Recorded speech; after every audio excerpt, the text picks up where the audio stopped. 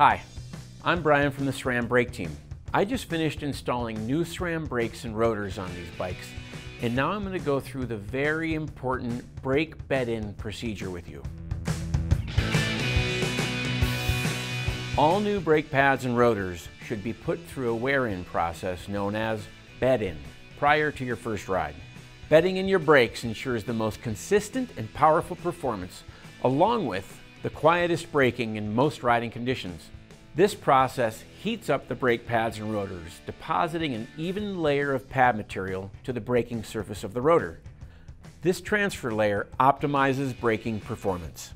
Warning: the bed-in process requires you to perform heavy braking. You must be familiar with the power and operation of disc brakes prior to performing the bed-in procedure. Braking heavily when not familiar with the power and operation of disc brakes could cause you to crash, which could lead to serious injury or death.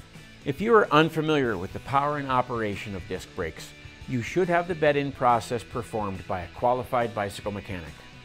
To begin this process, find a parking lot or low traffic area where you can repeatedly speed up and slow down on the bicycle safely. To achieve optimal results, remain seated on the bike during the entire bed-in procedure.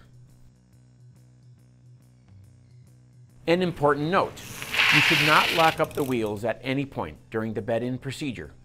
The goal is to drag the pads on the rotor in order to evenly transfer brake pad material.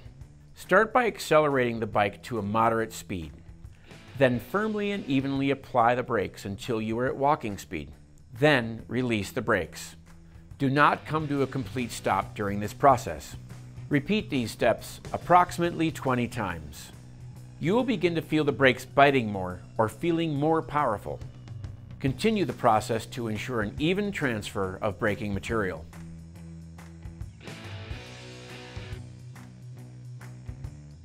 Now, accelerate the bike to a faster speed. Then very firmly apply the brakes until you are at walking speed. Then release the brakes. Repeat these steps approximately 10 times. Once you've completed this process, let the brakes cool to allow the material to set prior to any additional riding or braking. Remember, do not lock up the wheels when dismounting the bike. And that's it. Your brakes are now ready to safely bring you to a controlled stop in any condition.